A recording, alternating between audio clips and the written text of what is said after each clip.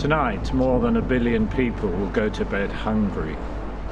In this course, we'll work together to try to understand why it is so many people in most parts of the world do not have access to an adequate supply of safe, nutritious food to allow them a healthy, active lifestyle. The world requires so much more food, is demanding so much more food, and there's less land available to grow it on, less water available to grow it on. The way that a lack of food is going to start impacting on populations and civil society, and the way it will impact on our food choices, and the way we choose food, and how that impacts on our health, all of those things really matter. In this course, we'll see how, in all likelihood, modern agriculture, with the help of science, can deliver increasing quantities of healthy, nutritious food. Which can give people a long and healthy life. But will this feed an ever-growing human population? Almost certainly not, unless we also consider a wide range of social factors, many of which have little to do directly with food. Some of the hungriest people in the world are actually farmers and live in rural areas. We must also waste less food. We actually throw away more bananas than we actually eat. Use fewer resources in food production and generally increase the sustainability of our food production processes.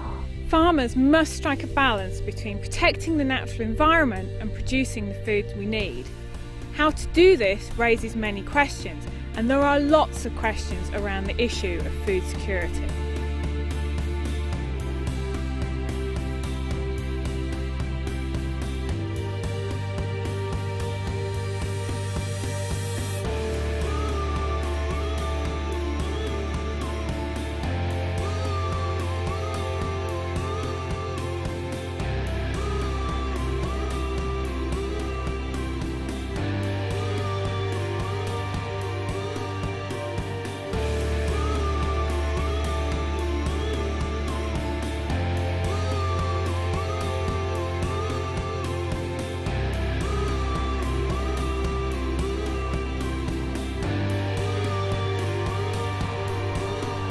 We'll work with you to try to consider how we can address food security across this broad range of issues, so that together we consider how to increase the well-being and health of a growing world population.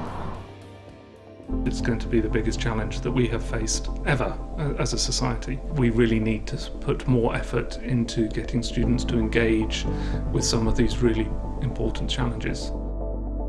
If you think about your own personal health, you do a lot to promote that. It seems that we don't take that similar proactive approach when we think about food. What do I need to do to improve the way that I treat food, value food, maybe grow food and eat food? I think food security course in this format can do that.